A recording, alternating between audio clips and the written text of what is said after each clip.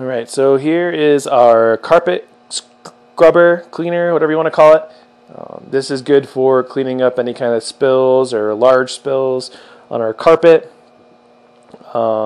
Sucks up water pretty well, but also helps with cleaning up vomit on the carpet. Instead of vacuuming it up, you can just use the carpet scrubber. So yeah, so a couple things about the carpet scrubber on the front here. You'll see that there is a vacuum. This is kind of like your this is what controls all the suction, and there's a little hole slot underneath that sucks up everything, and I'll show you how to use it at the top.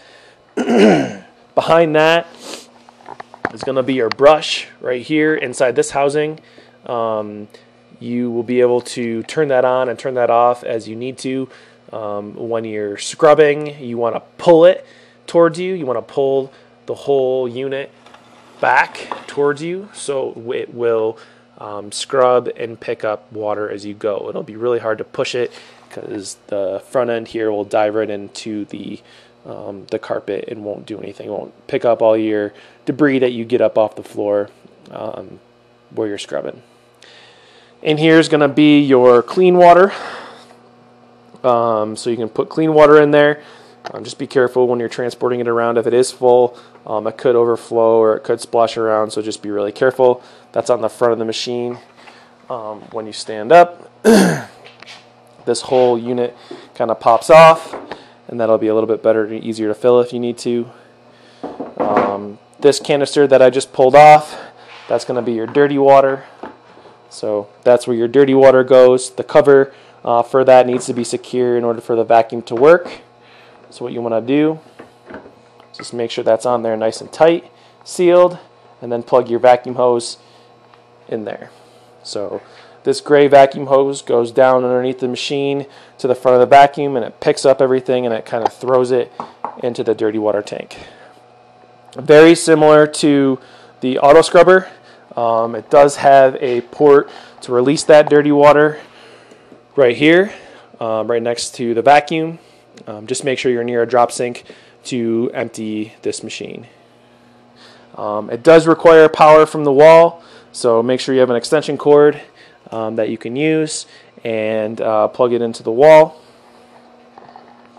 On the front here, there is a little description. So if I am using an attachment, I can switch it over to an attachment. We have two different attachments. They're actually over here. This is for smaller spills in certain areas. It's just a little bit smaller of a vacuum space compared to the big vacuum. We also have a long wand, a little bit bigger of a wand. It kind of goes up, has a handle on it. It connects to the machine itself as well. That's pretty easy to attach to get water to it. It is compressed water, so on one end you'll have a quick connect switch, and there's a quick connect on the side here. You just push this back, connect it in, and it locks in place just like that. To release it, just pop it off, push it back, pop it off, and you're good to go with that. So that's for using an attachment. When you're just using the brush, switch it over to the brush on the actual diagram here. So it was switched there, switch it back over, and on the bottom of the handle, right underneath there, there's a little switch.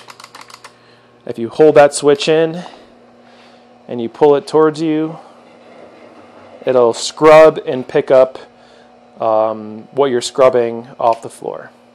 So pretty easy, pretty straightforward. Again, just keep an eye on the amount of foam they are collecting in this. With the mix of chemical and the brush, it'll create foam suds. So just make sure you're checking your dirty water tank and emptying that as needed.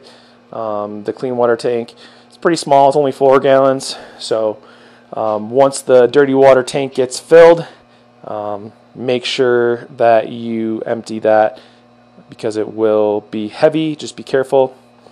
To hook up the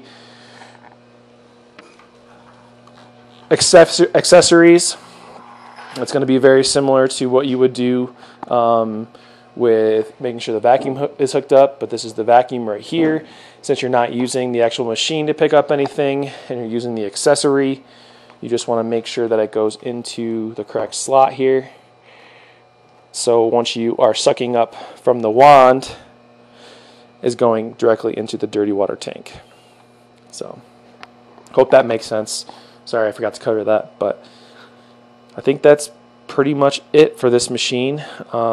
If there is a blown fuse right here, this 5 amp fuse will be popped out.